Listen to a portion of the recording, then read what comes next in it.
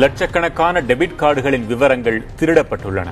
பொதுத்துறை மற்றும் தனியார் வங்கி வாடிக்கையாளர்களின் ரகசியங்கள் களவு போயிருக்கும் சூழலில் டெபிட் கார்டுகளை பாதுகாப்பாக பயன்படுத்துவது எப்படி? டெபிட் கார்டிலிருந்து நமக்கு தெரியாமல் பணம் திருடப்பட்டால் அதை திரும்ப பெற என்ன செய்ய வேண்டும் என்பன உள்ளிட்ட கேள்விகளுக்கான விளக்கங்களை இன்றைய பெருஞ்செய்தியில் பார்க்கவிருக்கிறோம். முதலில் வங்கி கணக்கு தொடர்புடைய தரவுகளை வங்கிகள் காப்பீடு செய்துள்ளன. இதனால் தகவல் திருட்டு நடந்தால் வாடிக்கையாளர்களுக்கு வங்கிகள் கட்டாயம் இழப்பீடு வழங்க வேண்டும் என்கிறார்கள் நிபுணர்கள். இமீடியட்டா நீங்க பேங்க்குக்கு நோட்டிஃபை பண்ணிட்டீங்க அப்படின்னா பேங்க் அந்த அமௌண்ட் அப்படியே ஃப்ரீஸ் பண்ணி திருப்பி உங்களுக்கு ரீஃபண்டும் பண்ணலாம். அதுக்கான சான்சஸும் இருக்கு. அண்ட் இதுக்கு எல்லாத்துக்குமே சேர்த்து பாத்தீங்கன்னா பேங்க் தனியாக சைபர் லைபிலிட்டி இன்சூரன்ஸ்னு வச்சிருக்காங்க. ஸோ அவங்க ரெகுலரா இன்சூரன்ஸ் அவங்க பே பண்ணிட்டு தான் இருக்கிறாங்க. ஸோ இந்த மாதிரி லாஸ் நடக்கும் போது அவங்க உங்களுக்கு காம்பன்சேட் பண்ணி தான் ஆகணும். உங்களுக்கு பண்ற காம்பன்சேஷன் அவங்க சைபர் லைபிலிட்டி இன்சூரன்ஸ்ல இருந்து அவங்க கிளைம் பண்ணிப்பாங்க.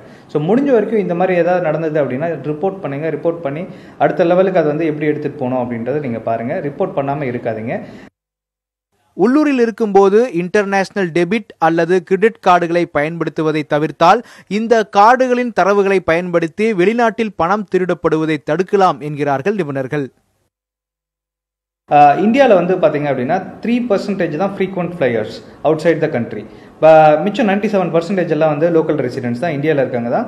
அவங்க யாரும் ஃப்ரீக்வெண்ட் ஃப்ளையர்ஸ் கிடையாது. பட் நம்மளுக்கு கொடுக்குற எல்லா debit கார்ட்ஸும் credit கார்ட்ஸும் international debit card, international credit card. So அதனால தான் எல்லா இன்டர்நேஷனல் சைபர் கிரிமினல்ஸும் இந்தியாவை டார்கெட் பண்ணி இந்த கார்டெல்லாம் இன்ஃபர்மேஷன் எடுத்துட்டு டிரான்சாக்ஷன்ஸ் வேற எங்கேயும் நடக்கும். கார்டு உங்கள் கையில் இருக்கும், பட் டிரான்சாக்ஷன் சைனாவில் நடந்திருக்கும், இல்லைனா யூஎஸ்ல நடந்திருக்கும், இங்கிலாந்தில் நடந்திருக்கும். இதுக்கு காரணம் என்ன அப்படின்னு பார்த்தீங்க அப்படின்னா இந்த இன்டர்நேஷனல் டெபிட் கார்ட்ஸ் கொடுக்கறது தான். முடிஞ்ச வரைக்கும் பேங்க் கிட்ட கேட்டு இன்டர்நேஷனல் டெபிட் கார்ட்ஸை அவாய்ட் பண்ணிட்டு உங்களோட நேஷனலைஸ் டெபிட் கார்டு மட்டும் வாங்கிக்கோங்க. அதே மாதிரி நீங்க இன்டர்நேஷனல் ட்ரிப் எங்கேயாவது போகும்போது டிராவல் கரன்சி கார்டு நீங்க எடுத்துட்டு போங்க. டிராவல் கரன்சி கார்டு அதுக்கு ஒரு 30 days லிமிட்டோட வாங்கிட்டு போங்க.